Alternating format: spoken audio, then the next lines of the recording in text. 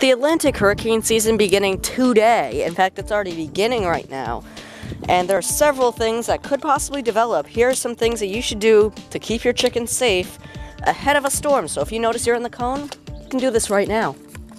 So the first one I would do is I would check the size of the storm. So if it looks like it's going to be a really powerful storm, then there are most likely mandatory evacuations already in place. And I'll show you an example in a minute. But if you notice, it's going to be something like a 70-mile-per-hour tropical storm or a low-end hurricane, like 65 miles per hour.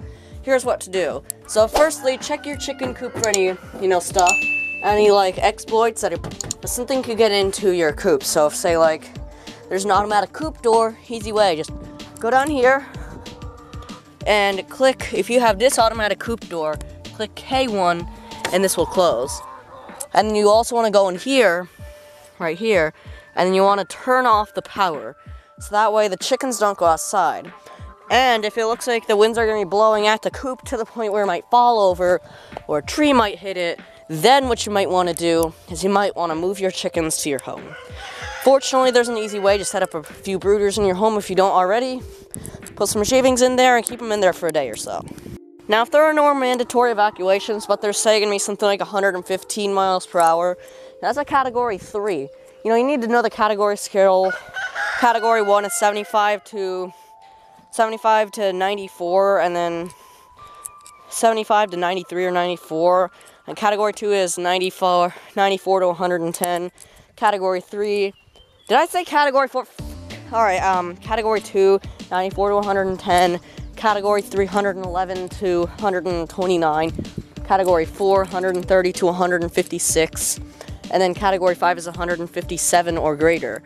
Now you gotta remember that because, well, if there's gonna be something like a category 2, the winds of 105 miles per hour, chances are you don't want to stick around for that.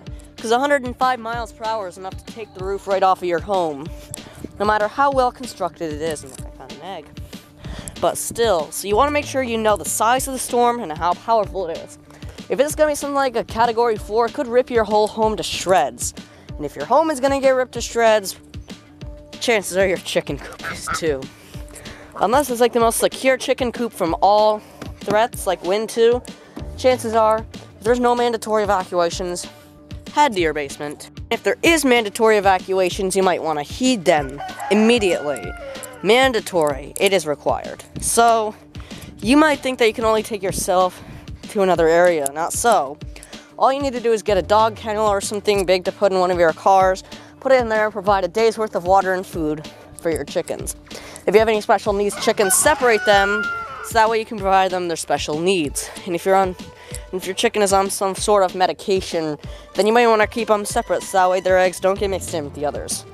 Unless they are a really rare breed of chicken that is separate from the others, it doesn't even have to be rare. You could have one Easter egger that's sick, then you can easily tell it out, but there was others, like the Wyandottes, they're so identical to other eggs because they're all brown.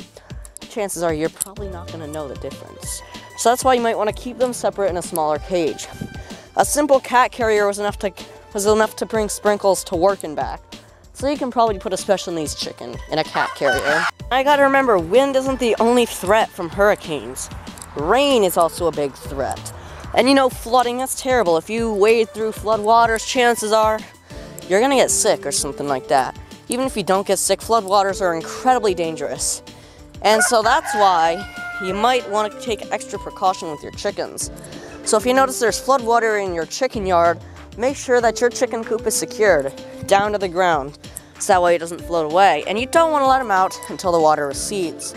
For ducks, however, if the water's not contaminated, that's all fine for them.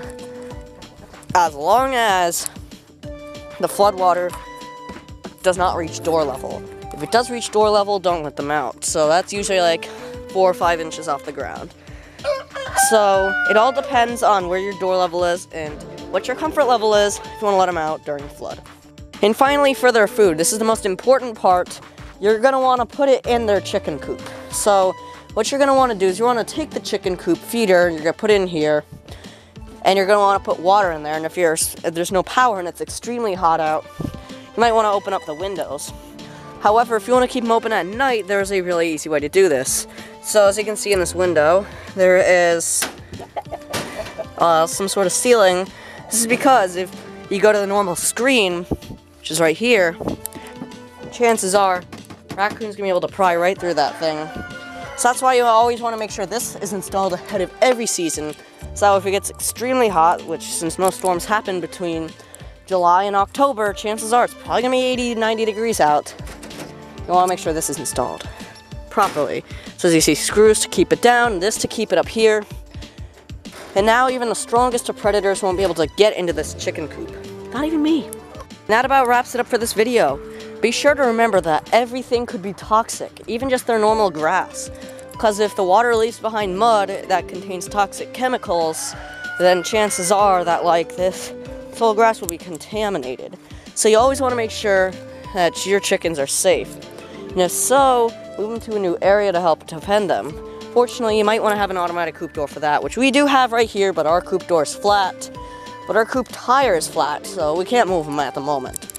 Just remember, people are different with their chicken coops. And if you want to know how to build a chicken coop properly, check the video out in the end screen.